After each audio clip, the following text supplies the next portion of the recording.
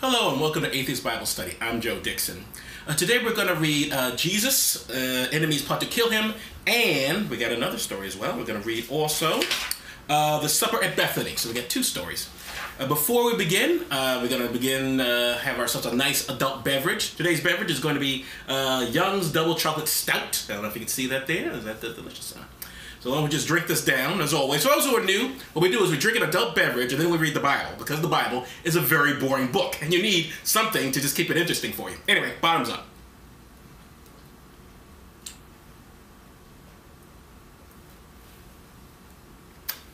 Ooh, make it messy. All right.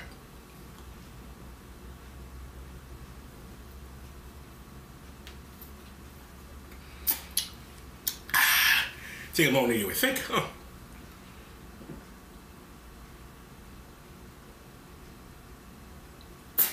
There we go, all gone. Whew, alrighty. Are we ready? Let's begin. Jesus' enemies plot to kill him. Then the chief priests and the Pharisees held a council and said, "What are we to do? This man does many miracles. If we let him alone, all men will believe in him, and the Romans will come and take away both our holy place and our nation." No one stops to think, hey, wait a minute. We have Superman here. This is awesome. Maybe we should have him resurrect some of our family, or maybe fly through the air. Wouldn't that be awesome? Wouldn't you like the kids like to enjoy that? No. We don't want to. We don't want to know about it. We don't want to know. All we care is that they may somehow we'll lose our jobs in our holy place if people follow Jesus. One of them, named Caiaphas, how do you pronounce that? C-A-I-A-P-H-A-S. I have no idea how you pronounce it. Being the high priest that year, because every year they have a new high priest. "There he is, Mr. Priesty," said to them, "You know nothing and do not realize that it is expedient for us that one man should die for the people and that the whole nation should not perish. It's very important that we die for the people."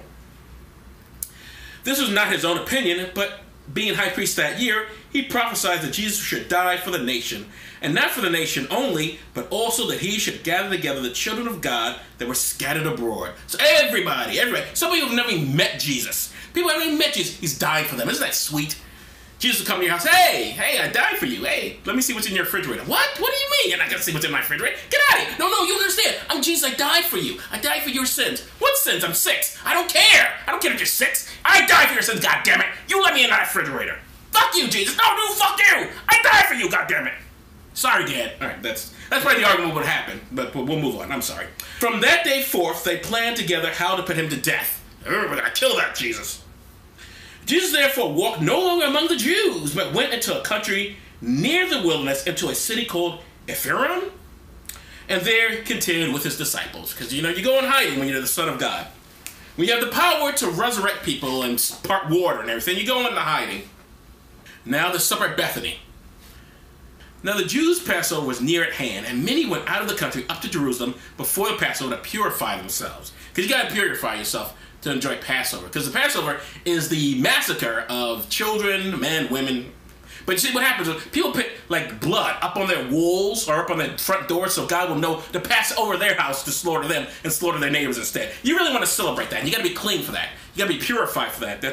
Passover is a beautiful story, ladies and gentlemen. Got to be nice and clean. Got to shower. Got to use some nice what am I looking for? Like Irish Spring. Make sure your pits don't stink. Clean that crotch. All that good shit. There they looked for Jesus and spoke among themselves as they stood in the temple. "What do you think? Do you believe that he will come to the feast?" For both the chief priests and the Pharisees had given a commandment that if any man knew where he was, he should announce it, that they might seize him. So they're really looking for that Jesus.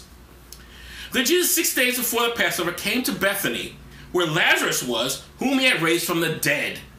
That they made him a supper, and Martha served. But Lazarus was one of them that sat at the table with them. But you would think he would stink. You think all that time dead. Well, I guess he purified himself too. Maybe he doesn't. Maybe Lazarus when you've been dead for a while and you clean yourself up, you don't stink anymore. I guess that's probably it. Mary took a pound of ointment of spikenard, very costly, and anointed the feet of Jesus, and wiped his feet with her hair, which is always hot.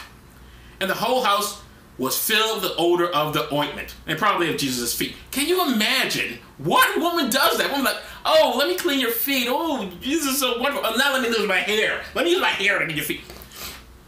I don't know. I guess in the Bible, women are like this different alien species that would do that. Because I personally, I don't know. Maybe you do, ladies and gentlemen. Maybe you know a woman who like, you know what? I clean my hair every day. I braid it and I do all this shit too. You know what I'm gonna do? I'm gonna clean your feet with my hair.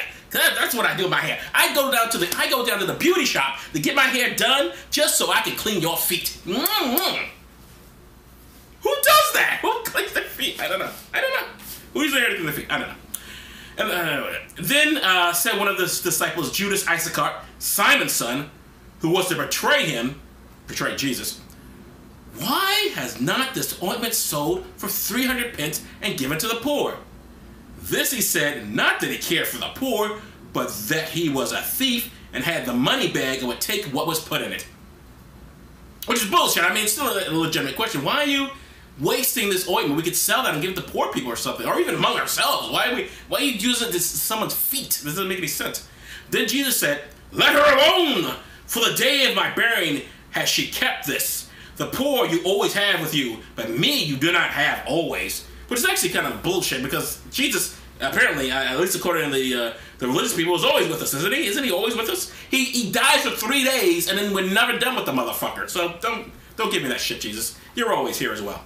Many people knew that he was there, and they came not only for Jesus' sake, but that they might see Lazarus also, whom he had raised from the dead. Because he's the original zombie, so of course they don't want to see that. That makes sense. But the chief priests consulted together in order that they might put Lazarus also to death. Which, he's already been dead, so I don't know how that's a threat to him. Because he was the cause of many of the Jews going away from them and believing in Jesus. So, ladies and gentlemen, that is Atheist Bible Study. What we learned is that, again, Jesus really has a thing about feet and having them anointed,